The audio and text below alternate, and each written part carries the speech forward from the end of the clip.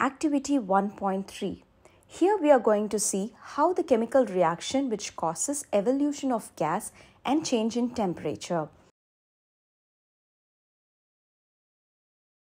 Select the first checkbox to take a few zinc granules in a conical flask.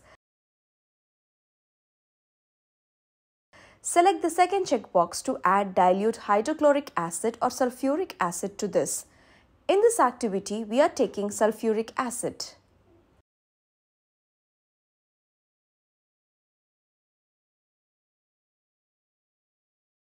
Observe the reaction that zinc granules react with hydrochloric acid and sulfuric acid.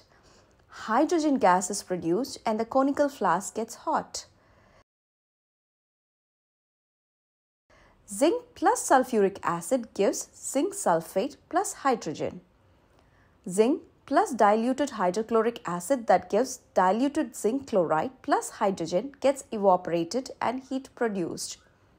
Zinc plus diluted sulfuric acid that gives diluted zinc sulfate plus hydrogen gets evaporated and heat produced.